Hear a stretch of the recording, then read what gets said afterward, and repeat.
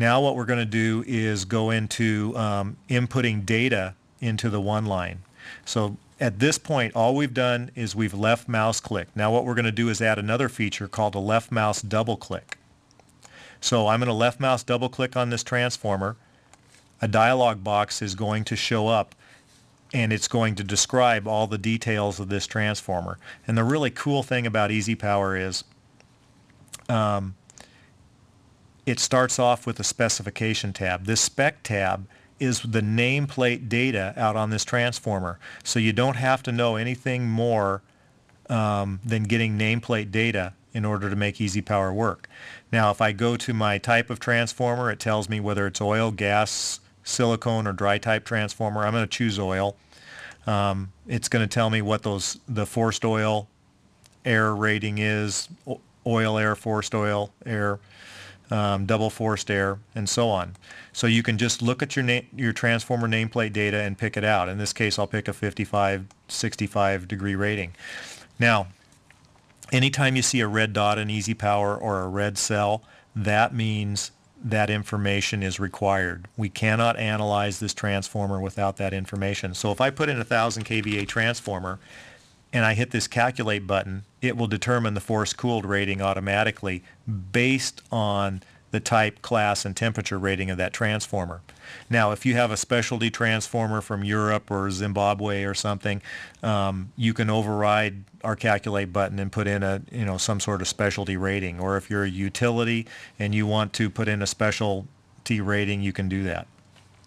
Now typically we need the first two tabs of any equipment in order to have enough data to analyze the system. That's the spec tab and either the impedance or the short circuit tab. It's usually the first two tabs. Now in this case you'll see three little red dots. In this case it needs a positive sequence impedance, a zero sequence impedance, and an X over R ratio. So if you look on the transformer nameplate, we can find the positive sequence impedance. You're never going to find the zero sequence impedance on a transformer nameplate. If it's a large transformer, 10 MVA above or something, you might have test data. You'll never find the X over R ratio on the transformer nameplate. So in order to provide that information so you don't have to guess at it, we have a calculate button. We hit calculate and it provides the zero sequence transformer data based on a typical core type design, the X over R ratio based on ANSI standards. If we want to make it a high resistance grounded system, and if you look over at the little green transformer, you'll see that it's solidly grounded at this point. Let's make it a high resistance ground. We'll make it a 5 amp high R ground. We hit the calculate button. We need a 55 ohm resistor to do that. Now when we click OK on this transformer, it's actually going to insert that high resistance ground. So we'll come back to that in a minute. We have other tabs on almost all the different pieces of equipment, and the reason we have other tabs is they do different functions. This TCC tab allows us to plot the ANSI C57109 damage curve based on the transformer information. Now if we had chosen a dry type, it would be a different ANSI C57112, or I forget the exact number. So this allows us to plot the 100% withstand curve, the unbalanced derating curve, whether or not we're using frequent or infrequent fault curves, the magnetizing inrush, the number of cycles. It even allows us to determine if this is an unsupervised or a supervised system for our automated coordination.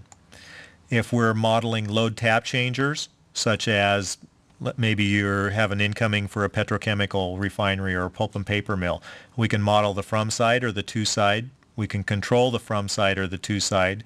We can control voltage or megavar flow through the transformer. So if you have the transformer paralleled with generation, we can have one on PV control, another on VAR control.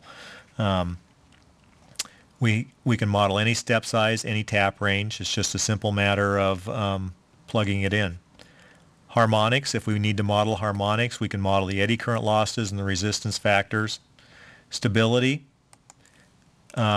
we can model transformer inrush parameters, so we can model all sorts of dynamics with the transformers and set relays and things. There's always a comments tab.